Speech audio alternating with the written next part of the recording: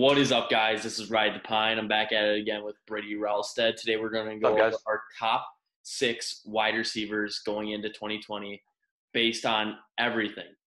Talent, who they got surrounding them, the overall team chemistry, everything. Let's jump right into it. Starting with number 6, Mike Evans for the Tampa Bay Buccaneers. Played 13 out of 16 games last year, 67 receptions, 1,157 yards, averaging 17.3 yards per catch. How do you feel about this, Brady?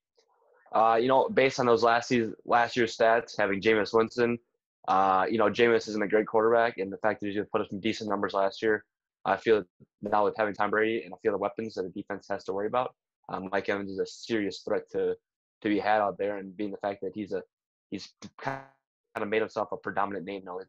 He's put himself out there, and he's going to have quite a big opportunity this year to prove himself again. Yes, for sure. Brady has also been a great quarterback that has used the deep weapons that he's been given throughout the years, such as Gronk, Randy Moss, Yes, he and there's has. many, many more. Oh, for All sure. right, now moving into number 5, Davante Adams for the Green Bay Packers. Played 12 out of 18 games, was injured with turf toe for a good portion of the season. Had 83 receptions, 997 yards, averaging 12 yards per catch. Obviously a great wide receiver. Why do you feel like he's in the top 6, Brady? He's the top 6 because he is that deep threat guy. It's last year playing only 12 games and having, when he was in, he had quite an impact when he was in there. You could tell when just because if we're talking just in general how good the receiver is and how good they're going to be this year. The Packers didn't have much around him last year, so the fact that it was all on Davante put him in that spotlight, and he came through quite a bit. He's a deep threat with Aaron Rodgers. You never know what's going to happen back there. So, Yes, for sure. he's a I he's a agree. good player. Yes, definitely. We both think he's in that top 5 conversation. At least. Now moving into number 4, the speedy guy, Tyreek Hill, played 12 out of 19 games last season, 58 receptions, 860 yards, averaging 14.8 yards per catch. Obviously, Tyreek Hill is not going to be a guy that's going to get all the catches in the world, but his impact on the game is tremendous. He stretches the defense very, very wide, especially downfield, because of how fast he is. He's the fastest player on the field every time he touches the field. And, how do you feel about it? It's just like you said, he's the fastest player in the field, and, he doesn't get all the touches, but when he's on the field, he's always a threat. And so as a defense, thinking at it through a defensive player's mind, he's always a threat. So, whether or not he gets every touch, you always have to worry about him. So, he does get those touches and he makes big plays out of them with the 14 yards per catch. But it's the plays when he's not getting the ball that's scary too, because he's blowing past your guys and you're, Tyreek's gone again. When are they going to come back to him? That's the scary part about Tyreek. Yeah, for sure. And especially when you have Mahomes who can deliver the ball. Tyreek Hill makes his teammates better because he draws so much attention. All right, now moving into number 3, the crybaby, Michael Thomas. Plays for the New Orleans Saints. Played 16 out of 18 games last season, 149 receptions, leading the league. 1,725 yards, averaging 11.6 per game. Obviously a great wide receiver. He's definitely in a system offense that empowers him with Sean Payton as a coach and the Hall of Famer Drew Brees at QB, especially surrounding himself with talent all across the board. But you got the catching back in Alvin Kamara. You have Taysom Hill, who does a little bit of everything. Jared Cook, great tight end. I've always liked him. Yeah. Why do you feel? Well, everyone gives Michael Thomas that top spot immediately off just because of the numbers he puts up. But just like you said, it's a systematic offense. Teddy Bridgewater came in and I don't want to say annihilated, but he played very well. And that's no rip on Drew Brees because, Drew is still a great quarterback and he has been his entire career. Yes. But it's a system offense. So when your entire offense, I don't say revolves around Mike Thomas, but just revolves around getting him the ball quite a bit with 149 touches, that wasn't by accident. By no means was that, oh man, Michael Thomas is just this crazy good that we need to give him 149 touches. It was quick, short game passes that all added up eventually to 149 receptions. So, Yeah. no, I yes, he's a fully good agree with you. receiver. He is a top 5 receiver, no question about it. But he's not number one because of the fact that he's in such a system offense, and I don't say hasn't proven himself, but he's just not the guy if you would compare to other guys in the league. Yeah, I mean, I totally agree with you. And he probably has on this list of wide receivers, he probably has, if not the best QB, one of the best. For sure. Now moving on to number 2, the big man, Julio Jones for the Atlanta Falcons. Played 15 out of 16 games last year, 99 receptions, 1,394 yards, averaging 14.1.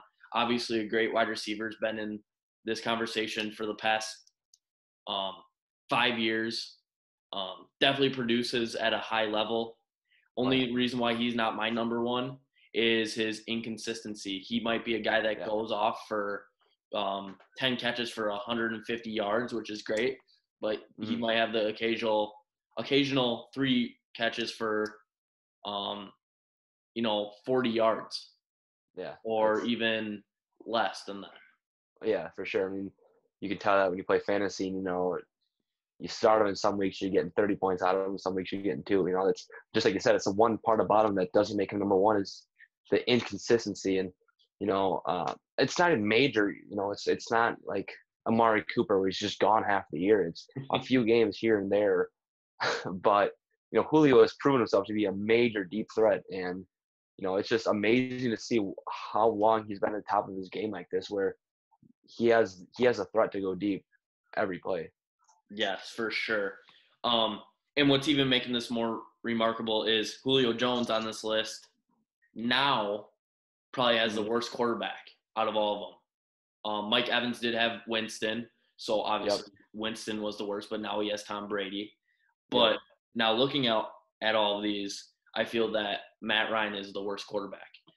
Unfortunately, it's crazy to think that Matt Ryan is the worst quarterback on this list we have right now. But looking at who else is out there, I mean, he is better than Kyler Murray. I give Matt Ryan better than Kyler Murray at this moment throughout their career. So I agree with you. Now that very much could change in the first few weeks of the season, but I'm not willing to jump on the board of Matt Ryan's the worst quarterback on the top 6 list here that we have going. But for sure. But either way, he is not Patrick Mahomes. He's not Aaron Rodgers. He's not Tom Brady. He's a few wins away from being those guys, but he's not them, unfortunately. Yes, for sure. Now moving into our number 1, Nuke, DeAndre Hopkins.